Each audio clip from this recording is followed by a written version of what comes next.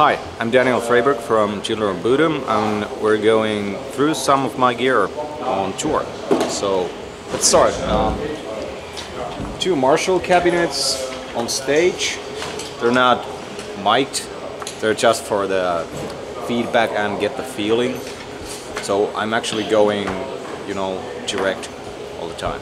I have this MIDI pedal which controls the X effects. I have three sounds, so rhythm, a lead with a little bit more delay and chorus, and a clean one. So here's the brain of my gear, of my rig. X effects, XL Plus, whatever, use latest thing.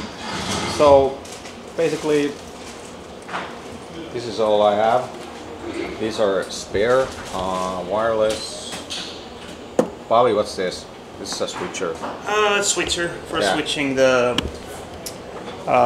for the spare guitar. And power amp. Yeah. Might tell us about that. Yeah, we're going straight to the FX loop with the FX. Yeah. This drives the cabinet for the stage volume only, so it doesn't have to be, a massive one. It's a little tiny, nasty one. It's a preset called Angle Severe. I don't know what that is, but it sounds cool. And I'm playing like over a year with X effects now. This baby here, Angle. And yeah, I used that for our first American tour, which I was in. So then I switched to Fractal because it gives you, consistent sound every night. So that's what I love. There's less of other factors that may, involve your sound. Typically I use analog preamps in studio.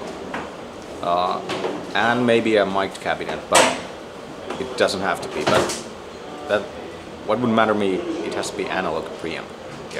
Yeah, delay for the leads and chorus, and both for the clean sounds. Alright, here's my main guitar, ESP original series Arrow, loaded with EMGs. I think it's EMG H2 with some active electronics. Controls are here, so basically it has a gain boost and EQ, so that makes it's a EMG ALX set. Yeah, I think there's a 3-dip switch there all on. Yeah, I don't remember the frequencies, but they're all on. Okay, here's the strings we use on both tunes.